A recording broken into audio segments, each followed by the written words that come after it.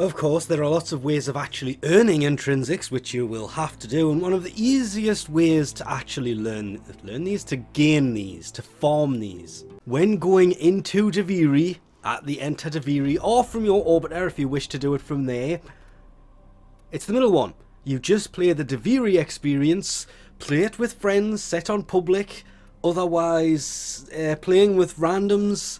It can work sometimes, not that well. You can also get them from the circuit, but you get, I believe at most it's about 6 a round.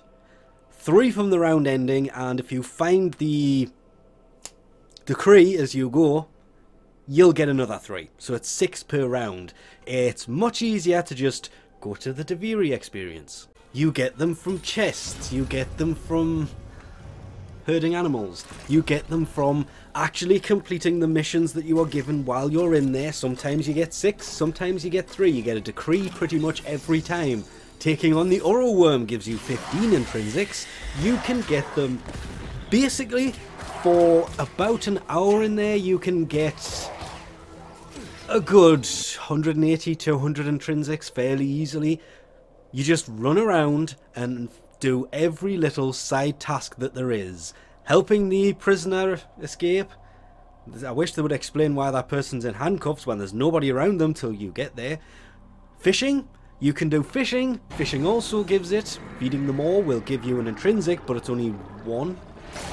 Well, technically it's 3 intrinsics, but you can only get 1 decree from doing it. So you can only get intrinsics from fishing once per spot.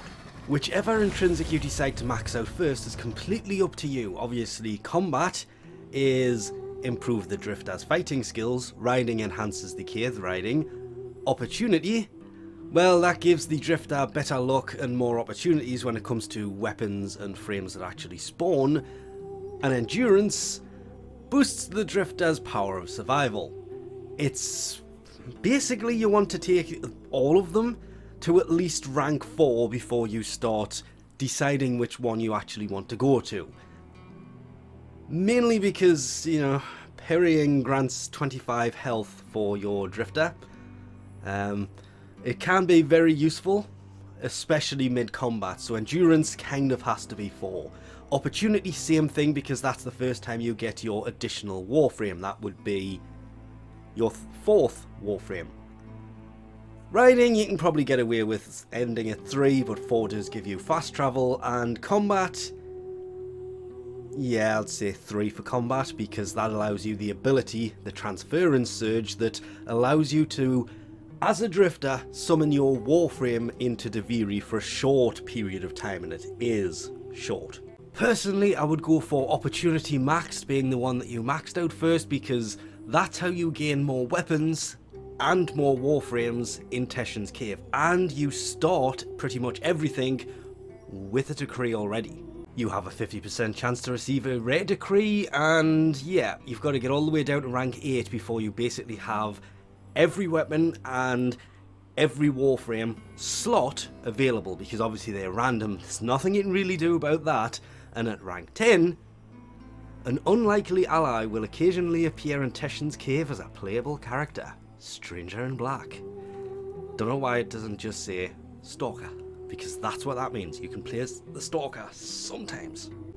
Endurance, well, when you select a decree, it will fully heal at rank 2. The first one is what you basically want more than anything else, because each decree you acquire grants 25 max health per decree.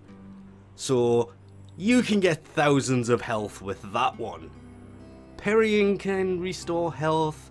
Plus 50 additional max drifter health is basically when you start, and 1 additional revive is the same as rank 3.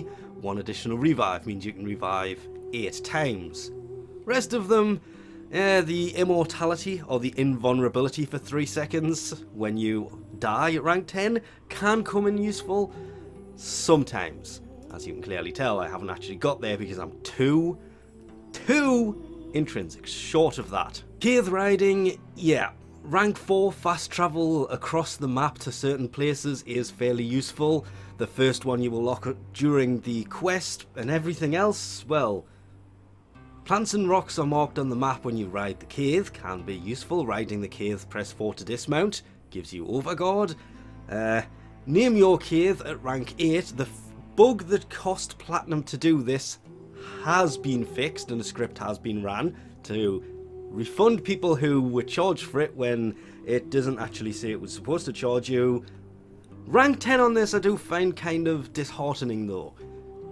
Use the map to fast travel to other drifters. Does that also work outside of Duviri? Because, no it doesn't by the way. Rank 9 allows you to summon the Cave for the Origin System open world missions. Just like Arcwing, usable in the Plains, Fortuna, and Deimos. Combat I do like because obviously the first one, each decree you will acquire 10% extra damage. Very, very useful, especially if you are farming Intrinsics, because the more decrees you get, the more Intrinsics you get, the more powerful you become. Then restorative boosts movement speed for 5 seconds. Rank 3 is great because, as mentioned, you can summon your Warframe into Duviri for a short period of time. And the rest of them, yeah. Cooldown is reduced, rank 6, guiding hand ability exposes the weak points on enemies, rank 7, crit hit is increased, and rank 8 is when it starts to get interesting again because the transference is increased by 50%. 9 is great because it kind of increases damage as well by 25%, but it increases it for the Drifter and the Operator in the Origin System, the rest of the game basically, and rank 10, using an ability increases the damage by 150%, but it's only in Duviri for this one. So it goes 20, then 25, 30, 45, 65, 90, 125, 160, 205, then to get max rank 255, meaning in total terms it's 20, 45, 75, 120, 185, 275, 400, 560, then 765, meaning once you actually get it to max rank, it takes 1020 intrinsics for each tree. That's 4080 intrinsics total, and yes, there is 60,000 mastery experience points inside of this, apparently. I can quickly answer this one by, I've got to come out of there, do I? Okay. Show profile, it is 1,100. My brain just, why did it do that? 115,980 to go. Kind of want that extra 50 health, so I'm going to throw this from here onwards onto endurance. So we've put 1 point into endurance. We'll go back to show profile, and there you go. 114,480. It was 115,980, which means it's 1,500 per level, and there's 10 of these, so it works out quite nicely actually as 15,000 mastery points, mastery experience points each. That is 60 total thousand mastery points available from this intrinsic system.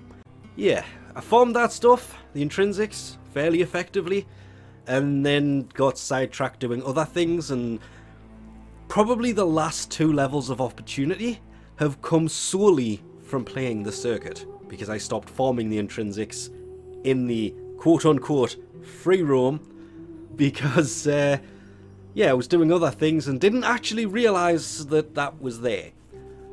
And with that, we'll leave this off here. Thanks for watching, and I'll catch you next time.